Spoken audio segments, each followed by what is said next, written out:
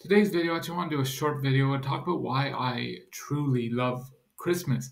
Now, I've been going to church on and off for my whole life. I became what I call a true believer when I was around 25.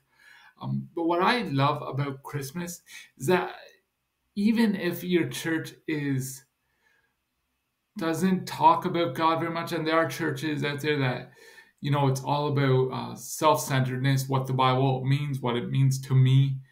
What I love about Christmas is that Jesus is the center stage. Now, I have heard some sermons where it's all about me, me, me, but those are few and far between, or at least I hope they are. But that's what I love about Christmas is Jesus Christ is the reason for the season. So I just wanted to do a short video on that. Hope you guys have a good day and God bless. Bye now.